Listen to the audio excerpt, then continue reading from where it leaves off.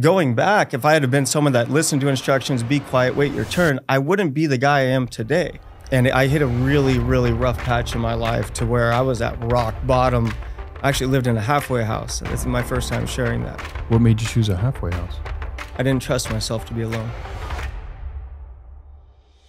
The hardest part is just getting started. To this day, the doctors don't know why I got cancer. They don't know why I had 2 different cancers. So now I think I was 31, fighting 2 cancers at the same time. In my mind, I'm dead. I was at a Washington Mutual ATM, staring at the machines down to like my last couple $100, and I'm thinking to myself, what am I gonna do for money?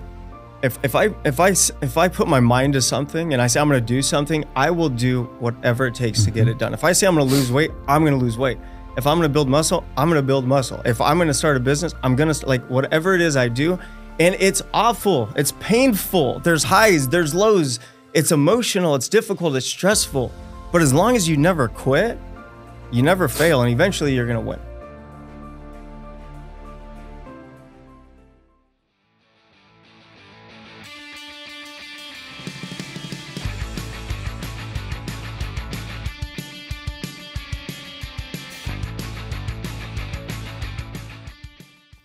Welcome to the show, Tarek.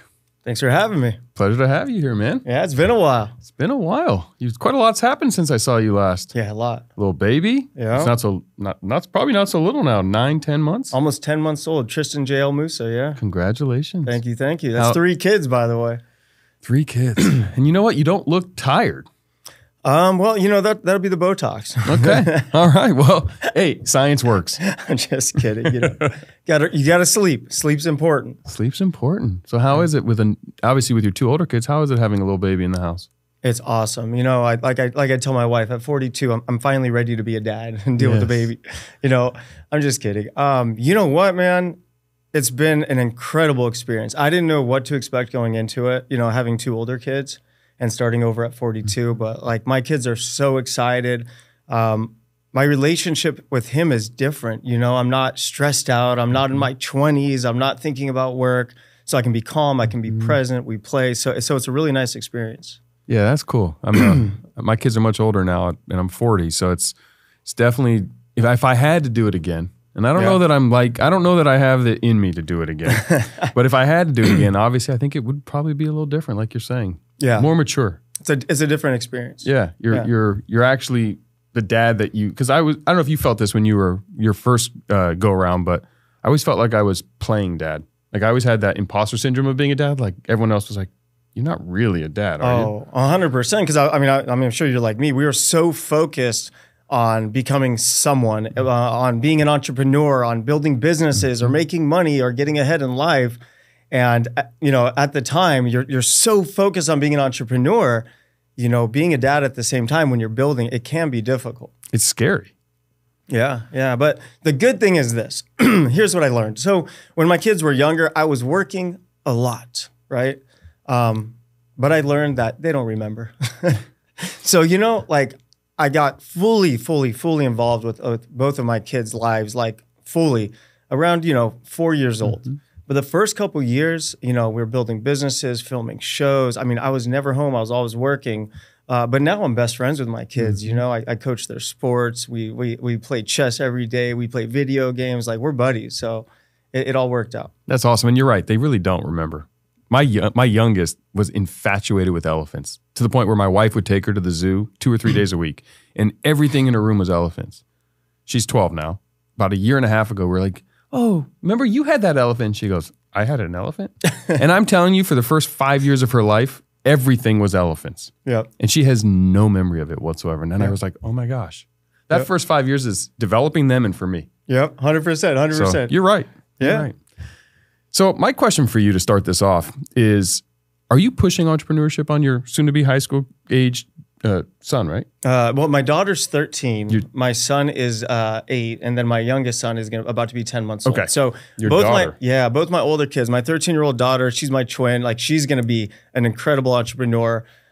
Same with my son. He's 8 years old, and actually, my son is obsessed with real estate. So we go online, we look at houses for sale, we look at fixer-uppers. He's actually written a couple offers with me on properties. So he is just so excited about real estate investing. Oh, that's cool. Yeah. That's cool. So you do want to see your children follow in the footsteps. 100%. And I do so many different things. Like I tell my kids, like, what do you want to do? Do you want to be an influencer? You can do that. Do you want to be a TV personality? You can do that. You want to be an entrepreneur? You can do that. You want to be a real estate investor? You can do that. You want to be an educator? You can do that. Or an author? Or an author. Or like there's so many different things. And that's the beautiful thing about life. You know, so many people put themselves in a box of what they can and cannot accomplish. And I believe that they're like that based on everything they were taught their entire life. And what got me in trouble as a kid is what created success for me as an adult. Sit still, be quiet, wait your turn, pay attention. All the things I never did is what has created my success. Now, going back, if I had been someone that listened to instructions, be quiet, wait your turn, I wouldn't be the guy I am today because I wouldn't have been as confident. I would have been quieter. I wouldn't have raised my hand for things. So it's really interesting as people, you know, we can do so much more than we believe. And that's one of the big reasons why I press so hard every single day. And, you know, people ask me all the time, like, why I do what I do is I want to show the world anything's possible. I literally grew up with an immigrant family, rougher area in Buena Park, California, and I'm on this mission to show like anything is possible. But what gave you that confidence to know that? What was that moment in your life where you were like, I don't care that everyone's telling me to sit down and be quiet and wait my turn. There's a path for me. And then you were able to break a glass ceiling that a lot of people never get to break. Yeah. So I'll tell you a quick story. I was 5 years old. My dad's from the Middle East, big soccer player. I was on the soccer team. And at the end of the season, they actually picked my dad to be the coach for the All-Star team. And as a kid, man, I was so excited. I'm going to be on the All-Star team. My dad's the coach, right? My dad didn't pick me. So I'm 5 years old. My dad gets picked to coach the All-Star. All the little kids are screaming and yelling, and my dad's picking the team. He didn't pick me, and I'll never forget, we're at dinner that night. I'm crying at the table, and I'm like, Dad, how did you not pick me? And he goes, well, you're not good enough. I was like, wow. Like he said, but. I come with the team, Dad. Yeah. But then he goes, but you can be. All you got to do is practice. So very early on, I learned that nothing's given to me. And if I want something, I have to practice. So then I learned I need to start practicing things. So as a kid, I would practice things. Next thing you know, I would get good. And then I'd build confidence. And then I'd believe in myself. And then I would try more difficult things. And I would practice those things and get good and believe in myself. And it's these little wins that add up over time that build that confidence. Hey everyone, Jeff here, and as a thank you for listening to my show, I'd love to offer you a gift completely free. I have a full PDF with tactics and insights for how I built amazing relationships that have skyrocketed my personal success. If this sounds like something you're looking for, all you have to do is click the link in the show notes below. Now, on to the show. Yeah, and I mean, that is such a powerful yet different life lesson. Yeah. Most parents would not have done that to their 5-year-old kid, but when you look back, in the moment, it was probably like, oh my gosh. But now, it might have been the best thing that your dad ever did for you. Yeah, 100%. And my dad's an optimist too. So like my dad was a big mentor in my life. You know, it's not mentor like he had a lot of money or anything, but his mindset, the way he viewed life, like he, you know, is very positive, always thought anything was possible, like so excited to come to this country and live in this free land. You know, for him, it was like an exciting thing. And he was always pushing me to push the envelope and just go as far as I can. What did your dad do? He was an engineer. So my dad was an engineer. My mom was a school teacher. And then at one point he opened up an engineering company. And then, you know, as a kid, my dream was always to take over dad's engineering business. But we learned early on that I am not an engineer because, you know, I'd go into the shop and after a couple of times I wasn't allowed to touch anything. Well, you said it. You don't sit down. You don't wait your turn. You don't listen to directions. I don't think those are the prerequisites for being a successful engineer. Yeah, exactly. I think you need to follow SOPs and stuff. Yeah, exactly. But you were a baseball player. Yeah, loved baseball, man. Loved baseball. So did you have visions of playing baseball at the highest level? 100%. 100%. My whole life, I started working for baseball at 8 years old, and I played baseball. That was another valuable lesson. I played baseball almost every single day. My dad would make me take pitching lessons every day, batting lessons every day. We would take ground balls, and he used to pay me. We'd go, okay, we're going to go hit ground balls this week 5 days in a row. On Friday, you get a new video game. Deal. So he would actually pay me. So you were a pro. Yeah, I was a pro. I was, 10, 11, 12 years old. But so yeah, like I always believed baseball was my thing. And then I took 1 year off at 14. And I started playing ice hockey. I got into high school and I was so excited to start playing baseball. I actually pitched, I think it was like 1 or 2 innings, like the first or second varsity game of my freshman year. That's impressive. And yeah, it was a very exciting experience. And then what happened was, I'll never forget this, life-changing. It's actually coming out in my book in February called Flip Your Life. So I hadn't played baseball, and I was 15 years old at this point. I took a year off. So I go back and I start getting ready for the season. And I hit a batting practice at Home Run Park, the batting cages in California. And then after I had a pitching lesson with a guy named Clyde Wright. And I'll never forget this. And my arm started hurting. I was 15. And I decided to throw through the pain. And I ended up that night, and then I got frustrated with myself because of the pain, so then I threw harder. And that was the night I ruined my arm. To this day, like I remember, I was crying in my dad's car. I was 15, crying because of the damage I did to my arm, and it was never the same. Yeah. Yeah. When you went to the doctor with your arm, did the doctor say you can never play again? They to this day, they still don't know what's wrong, but it's nerve damage. So I would throw when I was done, like my arm would literally, it would just go like this. Really? Yeah, it would just twitch and move, and it was just awful. And I ruined my baseball career, and then I was miserable the next couple of years after that because I still believed my arm would get better. So every year I suited up. Every year I was on the bench. Every year I ran laps. Every year I went to therapy. Every year I tried to pitch, and then finally, after years of just misery, I started throwing submarine underhand, and I learned how to throw underhand, and it didn't cause pain in my arm. So I pitched. My very last game was I think this was like the end of my junior year or early freshman year. And I threw a submarine, and it was so bad that I walked off that field and I never went back. So how do you know I played baseball, by the way? Yeah, I know some things. We got some. We do our homework for these shows. Oh yeah, I hit some baseballs too at the Arizona Stadium. We were together. Yeah. Don't you remember when I was hitting them off the wall? Yeah, yeah. And they were like, "What?" I'm like, "Yeah, I used to play baseball too. I played baseball till I was in my early 30s." Wow, how fun! Yeah, I had the dream. Yeah, I wasn't good enough, and I didn't injure my arm. Yeah, just wasn't good enough. Yeah, but that's okay, because it's not about the end result. I enjoyed the pursuit of it. Exactly. Right. Exactly. Which is the lesson. Yeah. And I think as entrepreneurs, we struggle because we're always looking at a result. And what I loved about you telling that story is you continue to say, I still loved it, so I still suited up, and I still ran the laps. And I didn't just say, oh, my arm's broken, so that's it. Yep, still try. You got to try. You still got to try. Yep. Did your son play baseball? No, not yet. We just started playing catch in the alley from by our house. Yeah. But he's playing flag football, he's playing soccer, and he does jujitsu. And does your daughter play softball or? Yeah. So not softball. She's a stud though. She plays volleyball and soccer, and she's really good. Okay. Yeah. Okay. Yeah. She tall? Yeah. She's about 5'7" and she's 13. Okay. Yeah. So sports. So yeah, both kids are athletes. Very competitive. Oh my gosh, competitive. Did they get that from you? Yes, 100%. Yeah. Yeah. I could tell. Yeah. So you graduate high school, no baseball career, didn't go to college. Why real estate? From engineer and baseball to real estate is a pretty big pivot. Yeah, I'll go real deep with you for a second. Please. So in life, I kind of always got what I wanted. I was a decent looking kid. I was athletic. I was witty. I was funny. I had a lot of friends. I was a leader, and I always felt pretty good. And all of that ended when I graduated high school. So within 6 months of graduating high school, I fell into a terrible depression and became an alcoholic. I'd gained 50 pounds in like a 6-7 month period. I'd stretch marks on my sides. I wouldn't take my shirt off anymore. I was depressed. And at 18? At 18. And I hit a really, really rough patch in my life to where I was at rock bottom thinking I'm the guy that used to be the man. Now I'm just fat and sloppy sitting on the couch drunk.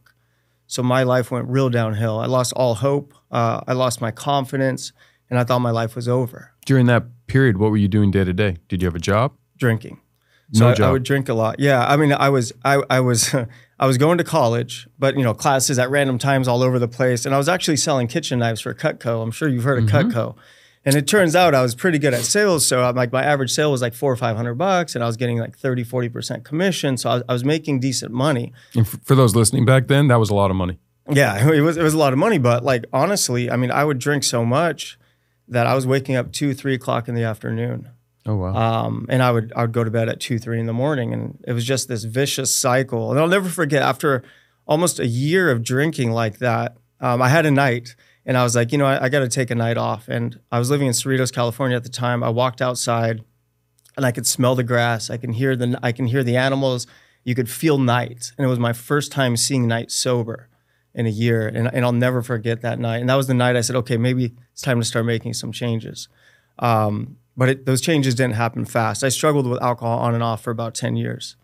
But at that point, I got a little bit better. And here's what happened. So I was selling Cutco knives, and I lost my sales book. And had every lead, every contact, every order. And I was like, man, I didn't know what to do. So I was at a Washington Mutual ATM, staring at the machines down to like my last couple $100. And I'm thinking to myself, what am I going to do for money? And then I have what I like to call a defining moment. I like threw my head up. I'm like, man, what am I going to do? And I swear, true story, I look to the right and there's this crooked sign. And this crooked sign's hanging there. It says, Wise Old Owl Real Estate School. So I had a defining moment. A defining moment is a moment in your life that changes the trajectory. So I thought to myself, I said, well, if I can sell knives, I could probably sell houses. So then walked across the parking lot, signed up for my real estate classes. Wise Old Owl Real Estate. Yep, at Wise Old Owl Real Estate. And at the time, the girl I was dating, their family had been in real estate as investors, agents over like the last 40 years. So they were talking about it around me. But that was like when it all clicked. And I said, okay, I'm going to go sell real estate. So you walked over to Wise Old Owl Real Estate. That was it. And it was a get your license class? Yep, get your license class. And it was a Century 21 office. I had to sit and watch these VHS tapes of these ladies in the 80s with these big gold jackets, training about real estate. It was miserable. But how many hours of that? 40, 50? What was that? How long is the course? 40 hours, 50 hours? I don't even remember, but it felt like it took years. So then, right, I get my license. I'm young, I'm hungry, I'm motivated, I'm excited, I'm ready to take on the world.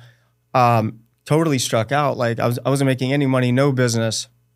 And then I find out about this training event in Buena Park, California, where this real estate coach was coming into town to teach people how to make money in real estate. And at the time, there were these ladies in my office that were talking crap about this guy and the fact that he charges people for coaching. And I'm listening and saying, I can't believe people pay him coaching. It's a scam. And this whole time I'm thinking, what do you mean? There's coaches out there? I can get a coach? Like, where do I get this coach? Because I had sports coaches my whole life. And I know how important a coach is. But as a 20-year-old kid, as a licensed real estate agent, no one told me you can get a coach as an adult. Right. So as these ladies are talking smack, I'm listening. I end up going to that event. And if it wasn't for those ladies, and if it wasn't for that event, I wouldn't be sitting here today. So I go to this free event. It was at a Buena Park Sequoia Athletic Club. And the guy was Mike Ferry. A couple hundred people in the room. And this guy, Mike, is a genius. Like, he convinced me. And by the way, I'd never heard a professional speaker. He convinced me I could do anything. He convinced me I could be unstoppable. He convinced me I'd be a top agent. He convinced me I'd be a millionaire. Like any possible thing I wanted in life, he convinced me I could do it. So at the end of the event, I ripped a piece of paper. I wrote, my name is Tarek El Moussa. You don't know me today, but one day you will. And I handed it to him. And by the way, he knows me today. So, and that was a defining moment. But here's what happened. I signed up for one-on-one coaching. Okay? With him? Not with him, but with his company. Okay. It was $1,000 a month back in 2003, which is like $1 million a month today with inflation, right? Right, at least. So now imagine this. It's $1,000 a month. I'm 20 years old. Did you have $1,000? No, God, okay. no. Okay. God, no. 20 years old, totally broke. I had broken up with my girlfriend. I tried to move back home. My parents got divorced. My mom rented out my bedroom, so I was sleeping in the garage with like cockroaches and spiders and my dirt bike. Like a garage. You hit the clicker, the thing opened. It wasn't converted. I burned the boats, man. I was like, I have a credit card. So I was like, I made a deal with myself. I said, all right, I'm going to sign up. I'm going to sign up for this coaching. Going all in. And if it works, great, you made it. If it doesn't work, I have to go back to school. And I did not want to go back to school. And that entire time I was in real estate, I never had a coach. So I never really knew what to do. So I would try an open house. I would wait for somebody to call. I'd go knock on a couple doors. Zero results. So I got this coach and I went after something called expired listings. You know what expired listing is? Tell me. Okay. Let's just say you list your house with a real estate agent. You do a 6-month contract. After 6 months, if the agent doesn't sell your house, it's an expired contract. Okay. Which means legally other real estate agents can go to you to try to solicit to get your listing. And there's a database with these Yep. Every day, updated with all the new ones all around the country. Hint, hint. So what I did is this. I got this script, okay? I pinned it on my cubicle, and my coach said, you have to make 20 contacts a day, which is 20 conversations a day. I told him I'm going to do 50. He said, yeah, right. So my only rule was to have 50 conversations a day. It wasn't to get listings. It wasn't to make money. It was to get 50 conversations a day. So that's what I did. Like butchered it. Hi, my name is Tarek El Moussa. Like reading the script, like bro, like bad, right? But that's how you learn. Yeah. Within 90 days of doing this, I went from being a 20-year-old kid with no money, living in my mom's garage with spiders, to 90 days later, I was in escrow to buy almost $1 million house, and I had ended up making $120,000 in commissions in a 90-day period. Because you made 50 conversations a day. Because of 50 conversations a day. And then, so here's the problem. Most people, they can't stomach it because they'll call someone, hi, my name is so-and-so real estate. When do you plan on interviewing a new agent? Go F yourself. Click, they hang up. Most people are like, oh, this isn't going to work. How am I going to convince this person? You are never going to convince that person. That's the secret. Yeah. All the people yelling at you, you're not going to get them. You need to get yelled at enough until you find someone that doesn't yell at you. And when you find the person that doesn't yell at you, that's where you do business. That's where you make your money. And that was the magic. So if I was on 49 contacts for the day, it's 8:15 at night, and I'm exhausted, right? And I call someone, they say, Tarek, go F yourself. Am I mad? God, no. I'm celebrating because I just hit my 50th contact and I can go home. Mm-hmm. So that very simple lesson of conversations per day is the foundation of my entire life. You know what's funny? I have the same story in my own way. Yeah? I had my one job out of law school was ADP. I got there and they said, selling payroll.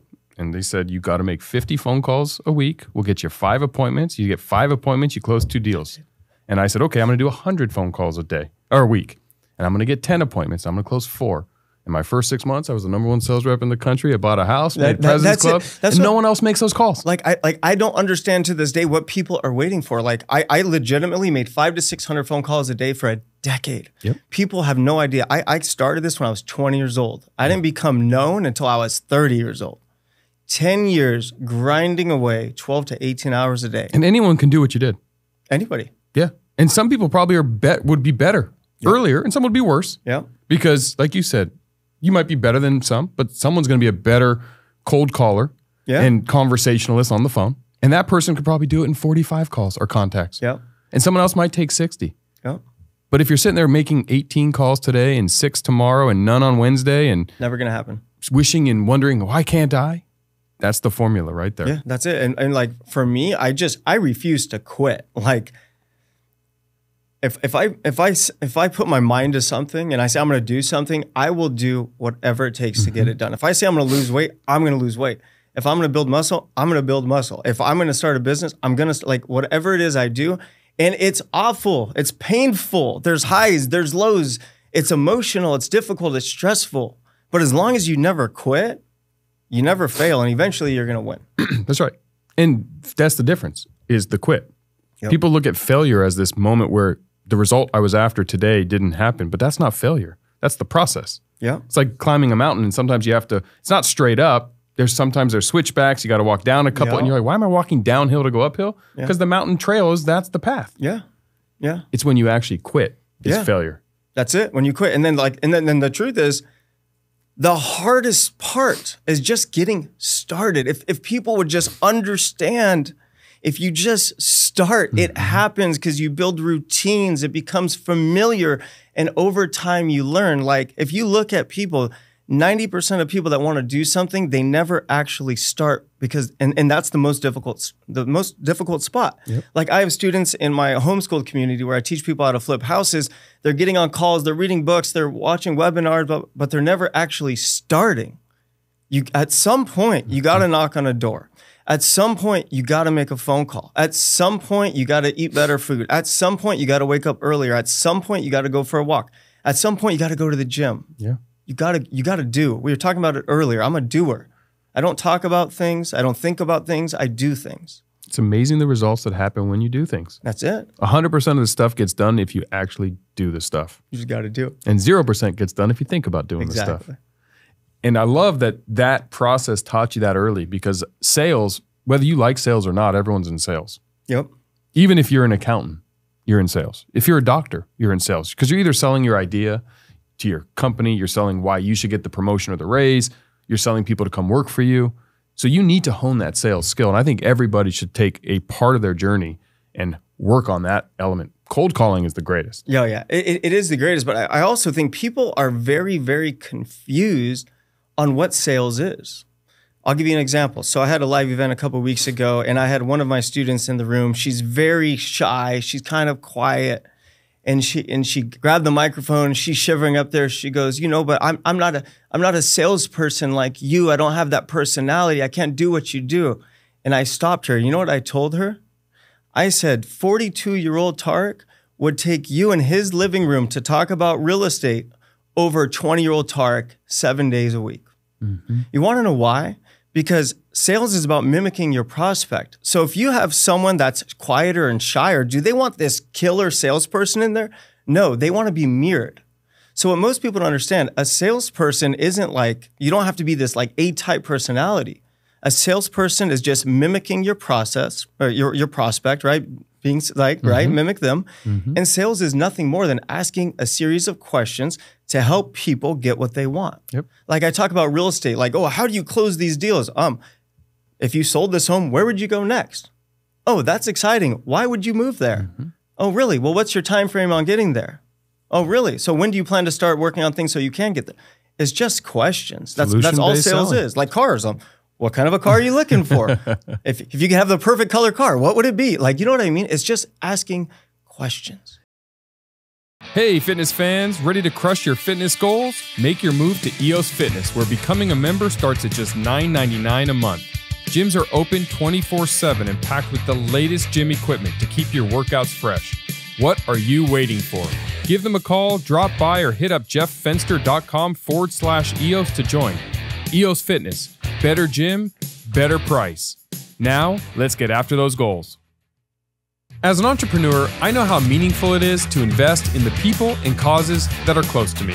And on GoFundMe, it's easy, safe, and powerful to do just that.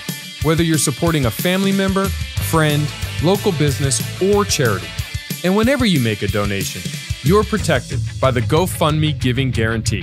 Visit GoFundMe.com today to help make a positive difference in your community.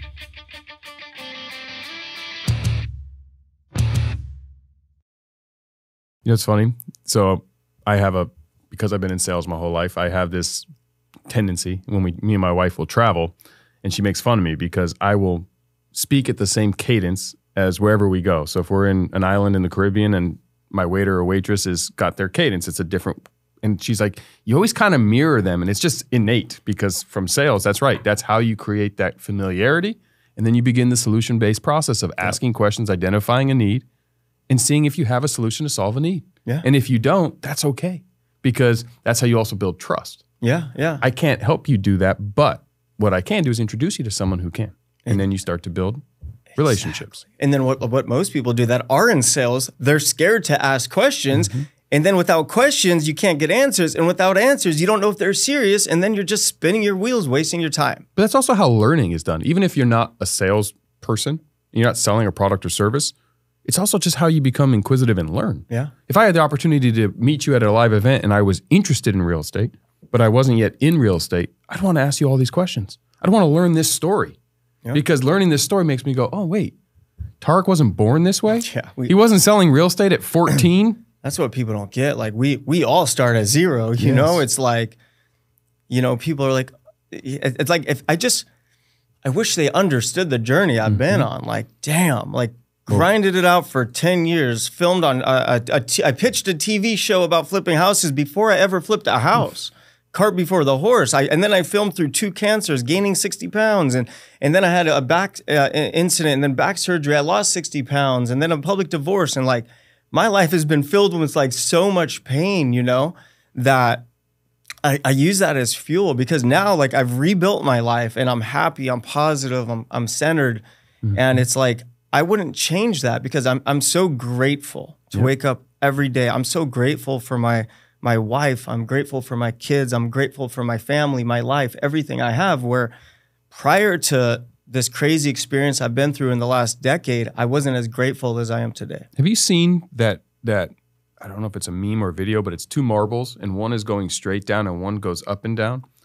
So they drop two marbles and this is just physics. The marble that has to go up and down beats the one that just goes straight down. No way. Yeah. And the moral of that, well, there's a science reason, I don't know, but the moral that I took from that was without ups and downs, you actually get further faster. Yeah. Right? And to the point that you said, like that decade, and I want to touch on a few of those because that was kind of where I was going to go next, of ups and downs led you to have that expedited path to where you are today, where everyone does get to see you, 2, soon to be 3 TV shows, a new book coming out, obviously a new family with a new baby. But I want to talk about the cancers. Yeah.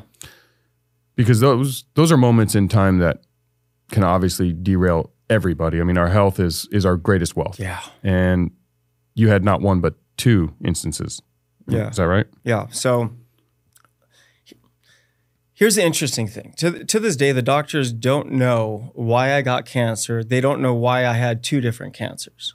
So I have some thoughts on it. So I believe that my cancer came from the abuse I put on my mind and body. Those 10 years when I was making those calls and doing all these things, I wasn't positive. I wasn't excited.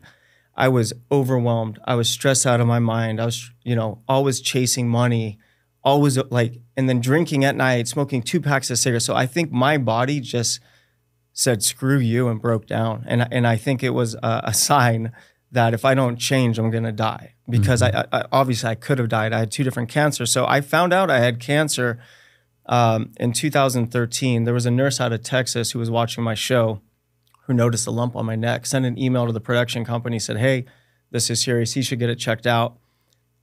Just by watching you on TV? Just by watching me on TV. And then for 2 years before that, I was always like clearing my throat. And I felt pressure in my neck. So I went to my general doctor a couple times and they gave me like allergy medicine and nose spray, no further testing, nothing. So when I received that email, I knew something was off. So I went to a different doctor. I did a biopsy. You actually saw the email? Yeah. Because you were probably getting hundreds, if not thousands of random emails? Yeah. Well, it didn't come to me. It went to the production company and the network. And they took it seriously? And then they sent it to me. Yeah. Yeah. And right when I saw that email, I knew something was off. So I went to a different doctor. I had a biopsy done, came back as atypical, meaning it might or might not be cancer. So then I went in for exploratory surgery. It was supposed to be like an hour. Ended up being about 5 hours. When I woke up, I had my ex-wife, Christina, looking down on me, just crying. And the first things I said is, I have cancer, don't I? And the answer was yes. Turns out I had stage 3 thyroid cancer. I'd taken over my entire thyroid and had spread to my lymph nodes. So like I had a real stage 3 cancer. So going into it, didn't even know I had cancer. I woke up, everything's removed, everything's gone, stage 3. So because that misdiagnosis, we went through old medical records, and I had an irregular testicle exam a year before. Irregular? Testicle exam, And just as a precaution, on my own, I was like, okay, I should probably go look into this. So the wild part is I'm at my thyroid cancer doctor, Kaiser and Irvine. And while I'm there last minute, they're like, hey, we got an opening for an ultrasound for my junk, because, I had to go get it checked. So I'm talking to so then I walk down the hall, I'm talking to the x-ray technician. He was a guy from Huntington Beach. It's an interesting situation. So you're just chatty talking. And this guy was chatty. And then all of a sudden he got quiet. And, I'm pretty bad ADHD. And one of my gifts is reading people. It really is. And it's one of my superpowers. And I could feel his energy shifting. And I asked him, I said, hey, what's going on? He goes, oh, nothing. I was like, no, not nothing. What's going on? He's like, I'm like, you're being all quiet. What's up? He's like, I'm not a doctor. I'm like, I know you're not a doctor. Like, what's going on? And then he goes, are you in pain? And then I'm like thinking, what do you mean? What, am I in pain? I was like, what do you mean? And then he goes, if you're in pain, the emergency room's down the hall. When he said that, I knew I was in trouble. So I go down the hall, go to the emergency room. 15 minutes later, I have a surgeon coming in telling me I have testicular cancer and they need to schedule a surgery. And that's different. It's not the same cancer that spread from the thyroid. Exactly. 2 completely different cancers. So now I was 31, fighting 2 cancers at the same time. In my mind, I'm dead. I know nothing about cancer. I don't know how severe cancer is. I don't know how to fix cancer. All I know is I have 2 of them and I'm dead. And man, that was a terrifying experience. I can't imagine. So, terrifying experience. I got a call from the network. It was right at the beginning of season 2. They're like, hey, we understand. Don't worry about the show, blah, blah. I said, bullshit. You guys are going to film me every second of the way. You guys are going to film me on a stretcher rolling into that surgery. Mm-hmm. And I did it. So if you watch season 2 of my show, because of all the stuff I went through, I actually gained 60 pounds on national TV. And you gained weight? 60 pounds, yeah. I thought most, and this goes to some of my ignorance, I thought cancer, most people lose weight. Yeah, different things. So for me, they removed my entire thyroid, and then I had to go do radioactive iodine. So before you do that, you can't take any T3 or T4 medications. So my diet was white rice, chicken, and avocado, and every day I'd wake up heavier. It was the wildest experience. I just blew up. But I never quit. You know, I filmed through those 2 cancers. And I think it was 5 days after my surgeries, I was back on camera. And it was pretty rough on me. The worst part about all of this was having all of my hormones off. What people don't realize is your hormones regulate everything, your mind, your body, your spirit, right? So all my levels were off. I was dealing with anxiety, panic attacks, depression. I had highs, I had lows, I was manic, I was happy, I was sad, like all these emotions and feeling. And I was living in turmoil for years. And, you know, ultimately that turmoil led to my divorce. Yeah. And, you know, looking back, you know, I wasn't the best guy. I wasn't the best husband, definitely not. Wasn't the best father, wasn't the best son, wasn't the best friend. I wasn't the best human. No excuses. I was going through a lot at the time, but my actions were not the best. Right. So when my ex left me, man, I went to some soul searching places. You know, there's a lot of stuff coming out in the book. I actually lived in a halfway house. This is my first time sharing that. Wow. Yeah, I've never shared that before. What made you choose a halfway house? I didn't trust myself to be alone. That's how bad I was. Yeah. So the reason I ended up there is because I didn't know where to go and I needed 24-hour care. It was pretty bad because, you know, I had lost everything, felt like overnight, and there were so many different things going on. The worst part about it, which was like nail in the coffin, was about a year before the separation, I was tired all the time, like a dark cloud over me, because no energy, because your T3 and T4 hormones. So I ended up going to a Botox doctor who put me on testosterone injections, fat burner injections, HCG injections, and some other injections. What's HCG? HCG is, man, HCG, it produces, I believe it produces estrogen. Okay. Yeah, so I believe it's more geared towards women, but I was taking so much testosterone. Anyways, this shit made me crazy. I had full-on roid rage. It took me to the highest highs I've ever been to in my life, the lowest lows I ever went to in my life. I was impatient, short-tempered. It ruined me. So you take the testosterone with the thyroid medications and the hormones, and my life was a disaster. And looking back, when you're going through that hell, like you don't even realize you're going through it. And I know there's so many people out there right now just going through some of the worst shit in their entire life. And if they just start working on themselves and working on the future and working on getting better, like they can build their life again. They can get their life back. Mm-hmm. So for me, I lost my way and I worked so hard to get it back. Do you remember the moment?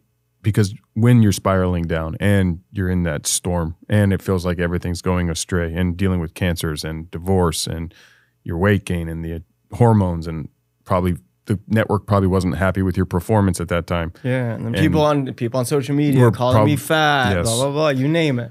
What was that moment where you were able to look up and say, okay, I have a path to get up. I have a path to get out of this hellhole. Was there a moment or was it just kind of? There was. So, you know, it's crazy how life hits you, you know. So we separated in May of 2016. I think it was about 10 months later. It took me years to get over my divorce. It was about 10 months later. And I mean, I'm talking rock bottom, dude. Like, I did not want to be alive. I felt that bad.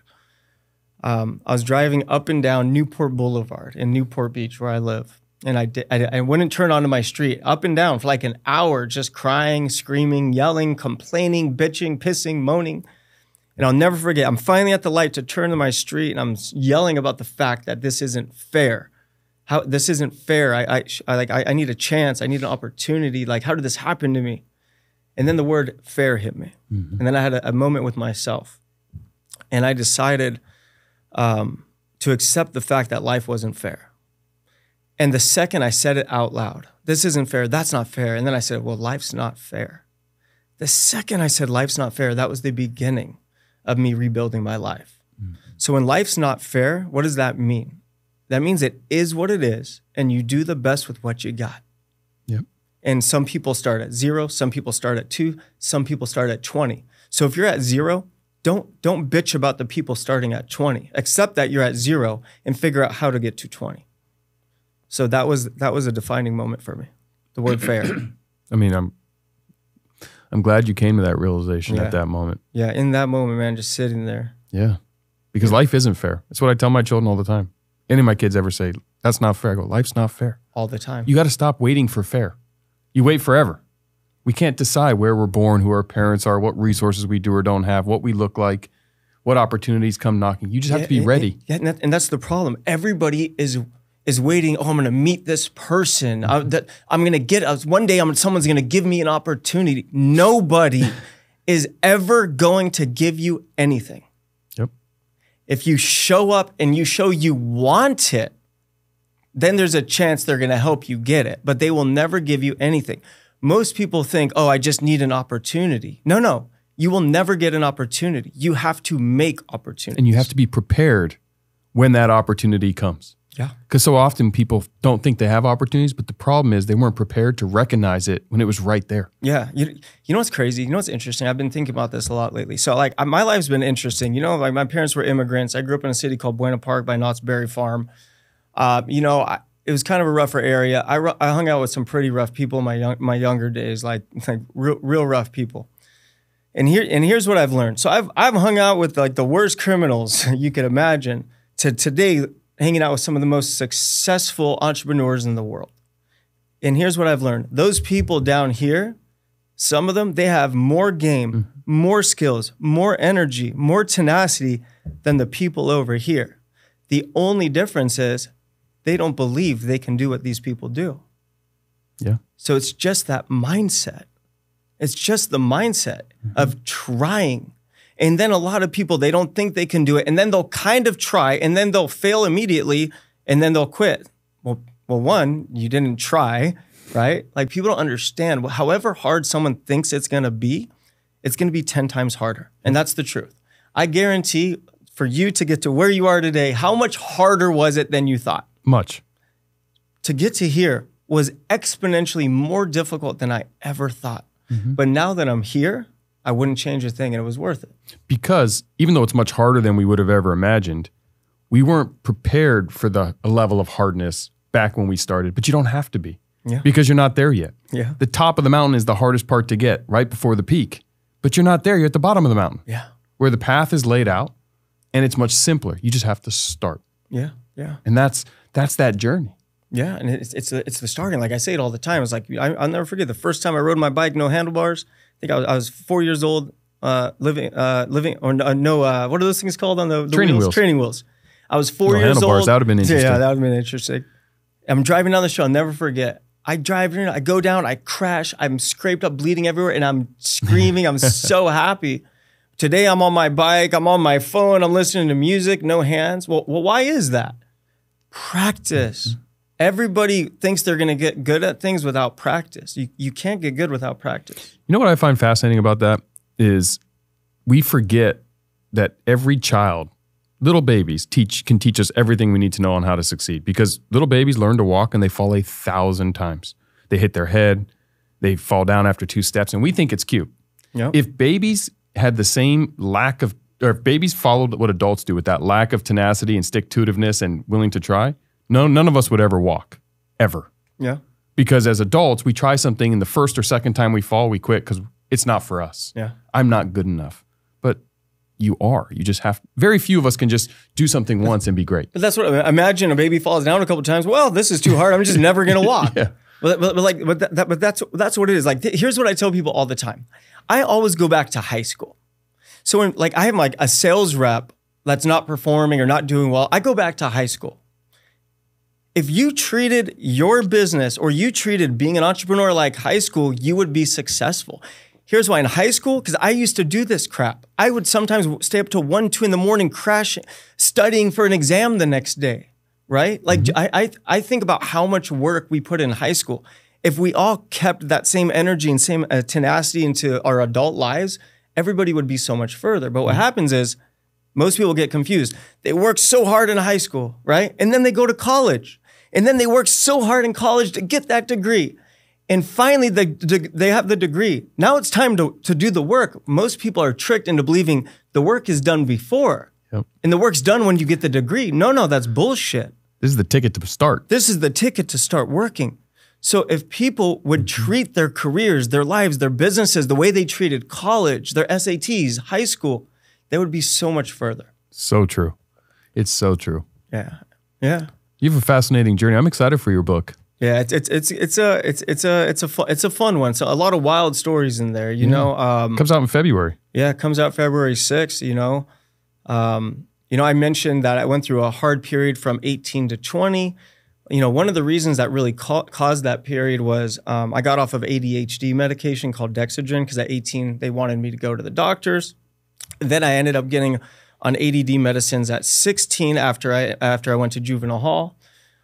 So all of that is in the book, and it's a pretty interesting story. Yeah, I'm excited to read it. You're gonna have to send me I want a signed copy. Yeah, of for my collection. Of course, but you know, through all this hell and misery and turmoil and all this nonsense I've been through all these years, today I'm happier than I've ever been. I'm more excited about life than I've ever been. I'm more grateful than I've ever been, and I'm finally at a point in my life. I'm 42. I am so excited to share everything I've learned with the world. I am so passionate about teaching and educating and helping other people get ahead and just live that life they've always dreamed of. And I like the clean shave. Yeah, it's been a couple. I mean, years. I don't think I've ever the last time I saw you definitely didn't have a clean shave. No, it's been 3 years since I shaved. So yeah, this one's for you today. I appreciate it. It's looking good. Yeah. I was looking in the mirror yesterday. I saw a lot of gray. I said, okay, maybe we cut this thing.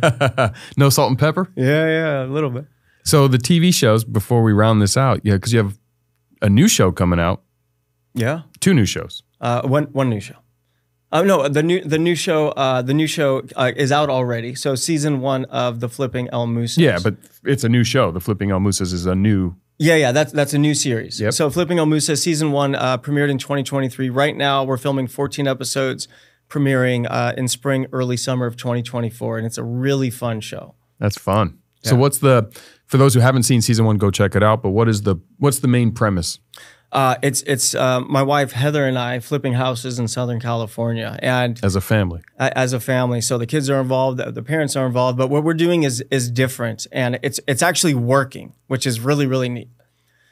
So what we're trying to do is to create luxury, high-end looking homes for the everyday house. So give a $10 million home look for $1 million house.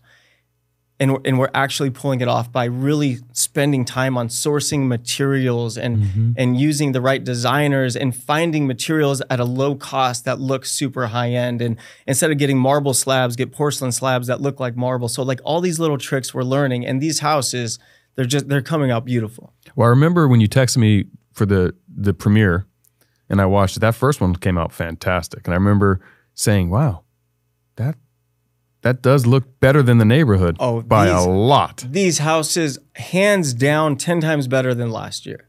Like, yes. I wanted people to learn through our show. I wanted people to get inspired through our show. I wanted people to want our homes through our show. I wanted people to want their homes to look like our homes, right? Mm-hmm. And I think we pulled it off, because like I'm impressed by the houses we're like. I look at them and I'm like, damn, that looks so good for a 1,300 square foot house. Nobody's gonna find a house like this. That's awesome. And what was the inspiration for that show? It was my passion for real estate investing, and I'm always trying to push the envelope, take things to the next level. And I really wanted to create better houses. and we're really doing it. Well, yeah, I mean, between you and your wife, I mean, you guys are a real estate power couple. Yeah. Obviously, both of you have had your own successes in your own shows, and to put you together, yeah. Watch out, world, because you're going to change the real estate game in Southern California. Yeah. So we're having a lot of fun there. And then we're working on a surprise project right now. Should come out in 2024. Can't share too much about that yet. And then also we're exploring doing a podcast together, different things together. We enjoy being together. Yeah. And a new baby together. Yeah. And a new baby. Which is awesome. It's been great though. I know we've been talking about business a lot, but man, like my wife saved my life. I was so sad until that day I met her 4.5 years ago. And it was kind of like a big turning point for me. Yeah. And the last 4.5 years of my life have just been incredible. Well, it's truly amazing to see where you are now and how far you've come, because and I don't mean that from the bottom to your successes. I mean from the roller coaster of your life, because you've had a few setbacks that are the foundation which a lot of us stay and uses the excuse to why. Yeah. I'm not here because I had to deal with cancer, or I lost my family and had a divorce, or I gained all this weight, or my hormones were a wreck, or all of these, or the media hates me, or I've gone broke, right? And unfortunately, we all have to deal with our own ups and downs. And you're publicly being the example for all of us to say, you know what? Look at your own life, but I'm sharing mine. The vulnerability that you show, I mean, the fact that you allowed the cameras to follow you through cancer. Yeah. You had a public divorce. Yep. There's very few things about your life that's probably not public at this point. Yeah, and after the book, it's all out. Like today, I shared some things that I've never shared in my entire life. So this is the first time anyone's hearing it. Well, I appreciate you being vulnerable with us, and being willing and having the courage to be willing to expose the real experience of Tarek, because a lot of us are embarrassed or uncomfortable and saying, well, I'm going to keep that private. And so my last question for you is, how do you feel about your life being 100% public? Is there times you almost want to keep some things private? Not really, man. Here's the biggest lesson I've learned about life with people, and I say this often. As humans, as people, we're literally no different than a house. Meaning, it doesn't matter how old the house is, or beat up the house is, or how cockroach infested or mold infested, right? Because people, just like a house, they can go through a remodel. Mm-hmm. And that's what flipping your life is all about. It's literally remodeling who you are, and what you want to be. And you start from the inside out.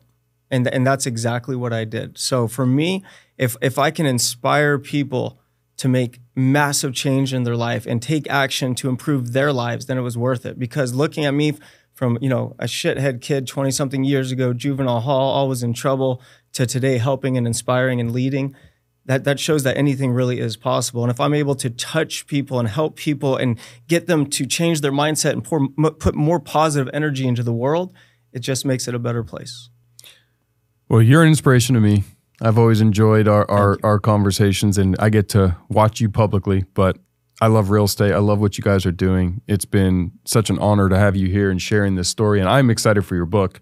I think it's a must read for everybody, regardless if you're in real estate or not, because the truth is, like you just said, we all can remodel our lives and who we are, and we should. Yeah. Because even if things are good and nothing breaks, time weathers and the game continues to evolve and change, and we need to continue to update ourselves to the present, to be the best version of ourselves. And you've been a living example publicly on how to be the absolute best version of yourself. And I think today, right now, you are living your best life at the moment, and it's an honor and privilege to see. So I want to thank you for coming on and sharing all this with our audience, fun, man. Buddy. This was super fun. I had a great time. And it's crazy to think, I woke up at 4:30 a.m. to be here today on a podcast where many years of my life, I would still be drinking at 4:30 a.m. Crazy. Remodel your life. This February, get your copy of Flip Your Life, and make sure you check out the brand new show with Tarek, the surprise show, and season 2 of the new show. That's it. Thank you guys for checking this out. Hey everyone. First, I want to thank all of you for tuning in. And if you guys haven't heard about my new book, Relationship Bank Account, click the link in the show notes or search the title on Amazon. This book is packed with all my secrets to success in both relationships and life. Make sure to pick up a copy, and if the book helps you on your journey, let us know by leaving a review. I appreciate all of you and can't wait to see you on the next one.